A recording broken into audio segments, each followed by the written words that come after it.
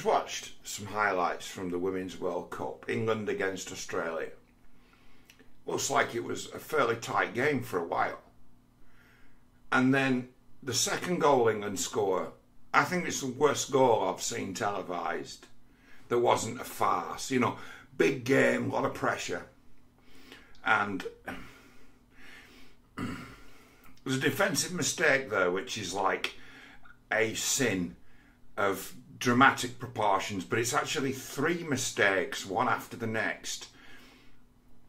Letting the ball bounce and then shotting the ball twice, facing your own goal, looking to clear it, letting the forward get in, shoot into an open goal. That's like you've committed three sins, and you're watching it and oh, for God's sake.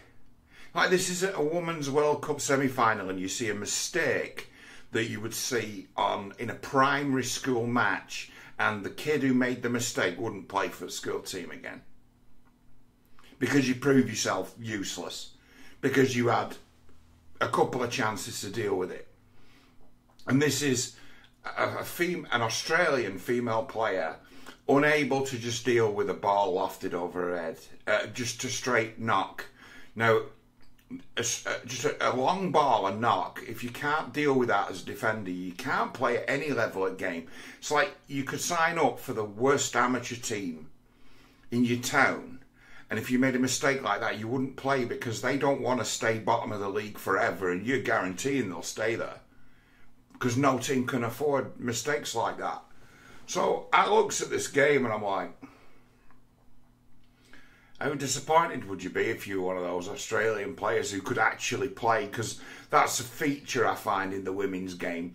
From player to player, the quality difference between them can be extreme. Like, extreme differences in quality.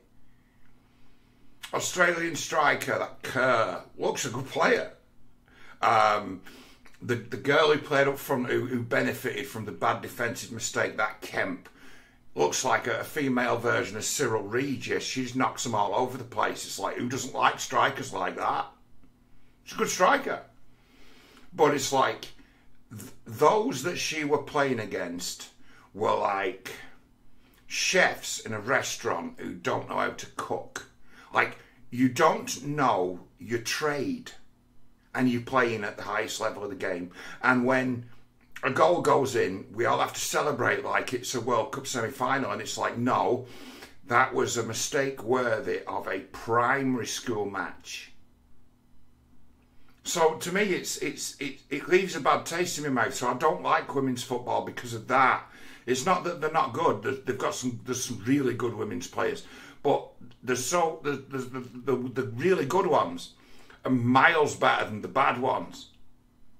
So it's like, you know, we've got this thing in men's football. I'm not saying it's perfect, but I'm saying a guy who plays for Rochdale, right, in what is now the 5th level, would be a good player, a great player.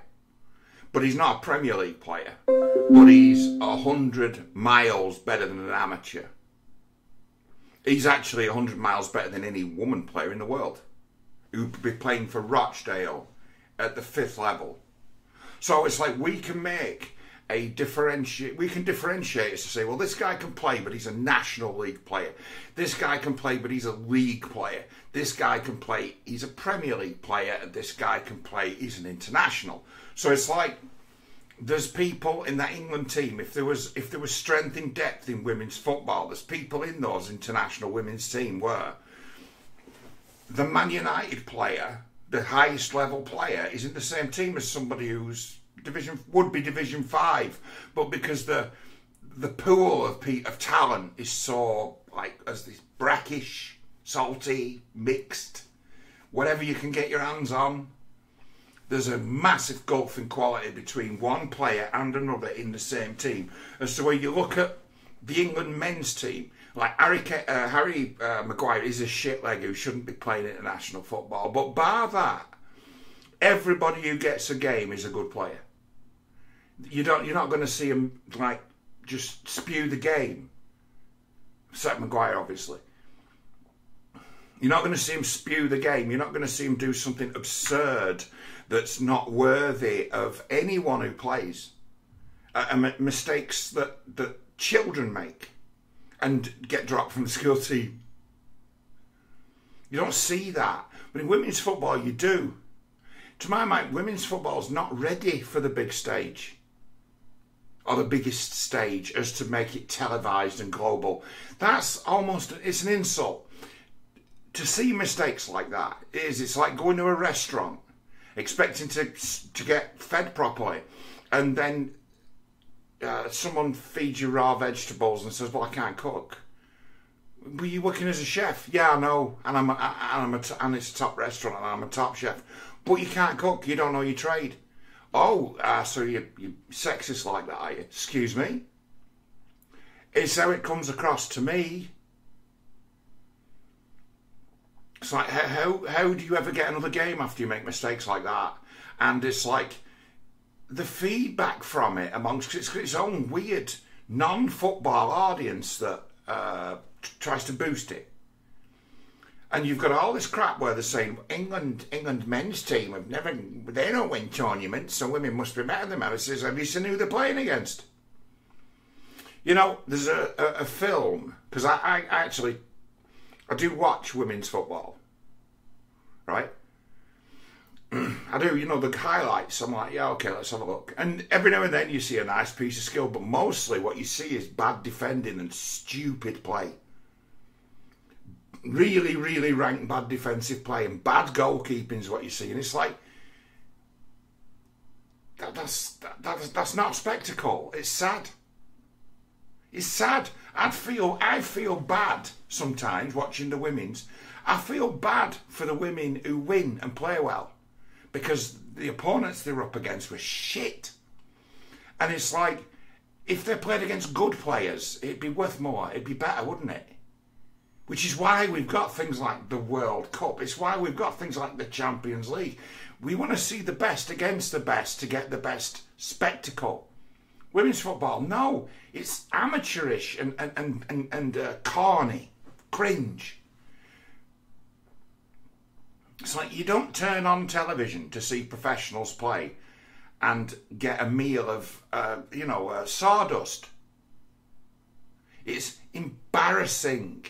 And then it's the sport's own lack of a sense of humour, and how it takes itself so incredibly seriously, can't actually address or admit to its amateurish mistakes and play, and it has to always say it's great. And then you read bullshit saying, since the Women's World Cup has started, there's been like a spike in sexist hate crime on social media. And it's like, no, this is criticism of terrible play. And it's like, those of us football people, it's sacrilege. It's like, what are you showing us? So that other night where Wolves should have had a penalty for just a foul, violent conduct, or just a badly timed just foul. It's like, it's not whether the ball was going to end up anywhere. Wolves should have had a penalty for a foul. Just physical foul. And it's like, that's a penalty. Everyone in the world saw the replay and the little VAR box saying checking for penalty. And everybody in the world saw that that was a penalty. Everybody who saw it. Everybody who watched it knows that that were a penalty. But it wasn't. It was just dismissed. No penalty. So it looks bent, right? There's nothing more damaging to football than that, an injustice allowed to carry. Football fans are weird. It's like football, right? If it's not dealt with properly, if it's not a square game, if it's not a fair game, right, can very quickly become an object lesson on who's really in charge. And it can become a rolling injustice and a means of social control that demoralises people because they know that they can't win against the system. And it reminds them every game that that's the case.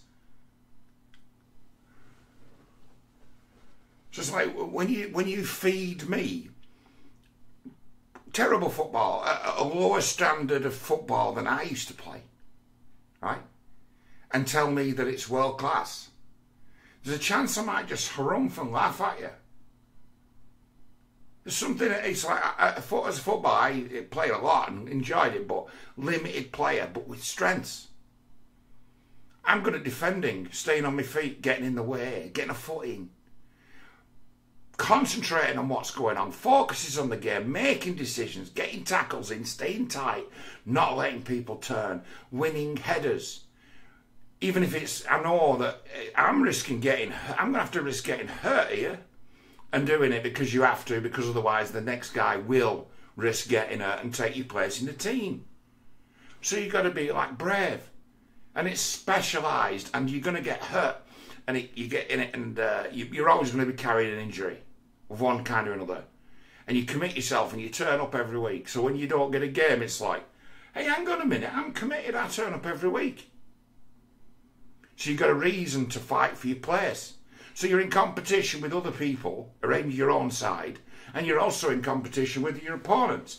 And you find that your opponents will give you an easier ride than your own organisation. There's always someone knocking on the door who wants your place in the team. That's football. So with all these different pressures, what you get in the end is a competent performance, and if you don't, well, you're cut, you're gone. You could be a great defender. You make a couple of bad mistakes that are mental errors that make it look like you don't know what you're doing, right? The team you're playing for would sooner give someone a game who they have never seen than continue to play you knowing that you're a fucking, a Jonah, a calamity. It's very, very difficult to rebuild your reputation after you make horrendous errors as a defender. Same as it is for a goalkeeper.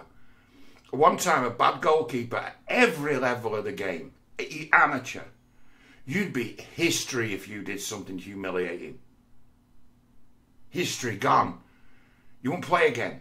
You get cancelled. It's like, no, you're not playing for you fucking shit. We saw what you did. You're not playing for us.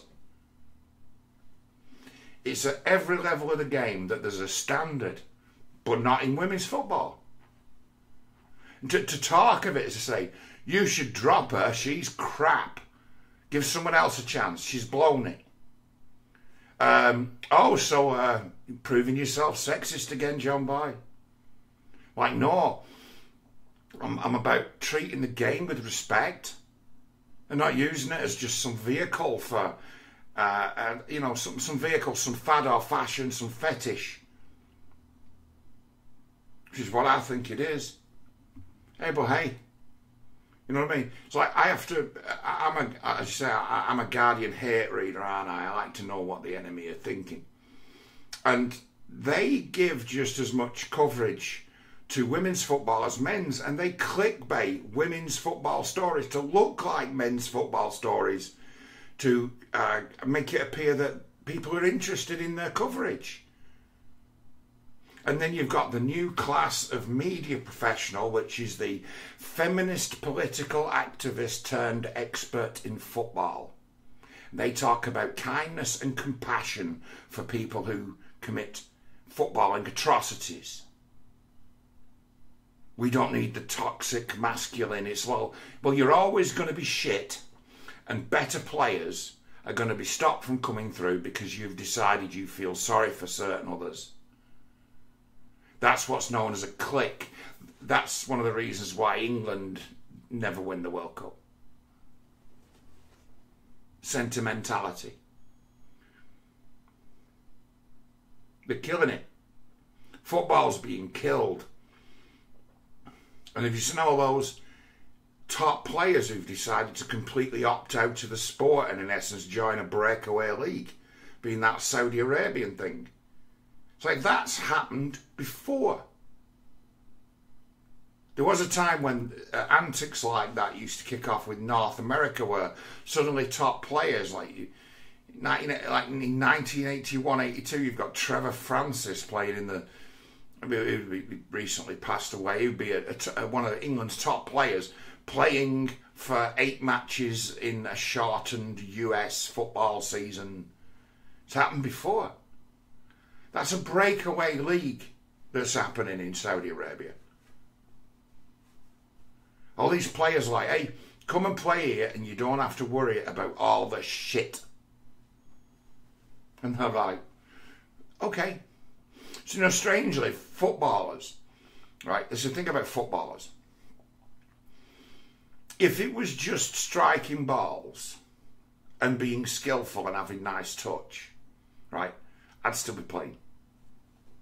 Bloody hell, Matt Le Tissier would still be playing at like 53. You would still be playing if it was just about touch and striking a ball and passing it about. You'd still be playing. There'd be nothing to ever stop you playing, but it's not. It's about grafting and staying fit. That's the main thing it's about. Football, it's work. It's like the other side of the game. The side of the game when you haven't got the ball is just as important as when you've got it. If it was all about the ball, say, people would play forever, wouldn't they? You won't have to worry about staying fit and tracking back.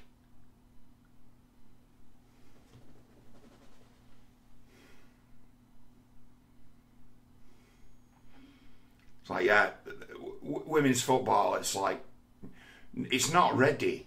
It's not a finished product by any stretch of the imagination. And pretending that it is insulting.